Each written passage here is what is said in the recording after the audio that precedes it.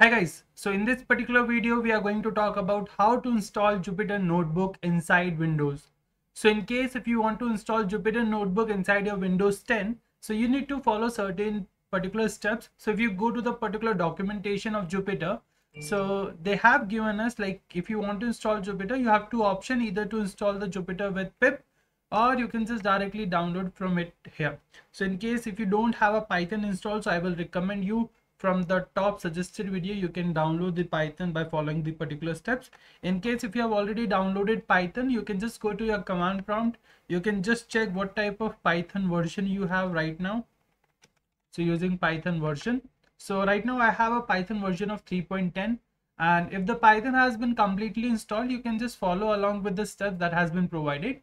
So you can go with the Jupyter in two format, either with the Jupyter Lab or either with the Jupyter Notebook. So I personally like to work on the classic Jupyter Notebook. So I just copy the same command pip install notebook and I will run it in the command prompt. So you have to just type pip install notebook.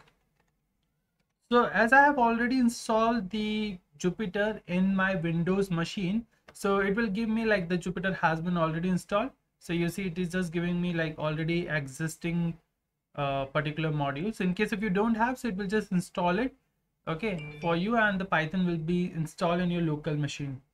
So once the Python has been installed, sorry, once the Jupyter notebook has been installed completely, so you will see like the particular message will be prompted like everything has been installed.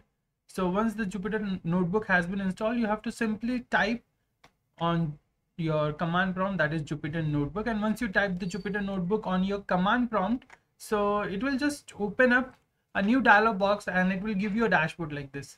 So in this particular dashboard, if you wanted to create a notebook, so you can just simply go to new and you can click on Python 3 and it will open a notebook like the same.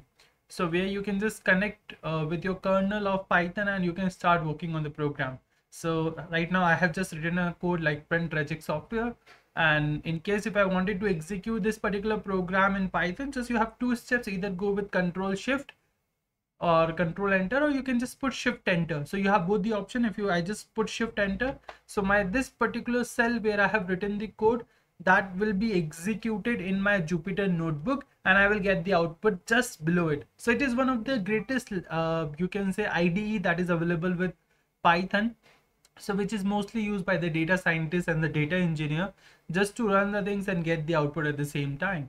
So I hope it's been quite easy for you to install the Jupyter Notebook in your Windows. So I hope you have enjoyed the video, and please don't forget to subscribe and like the particular YouTube channel. So we will come up with the new videos very soon. So in case if you want any particular topics to be covered, you can mention those topics inside the comment box. Thank you guys. Thank you and have a wonderful day.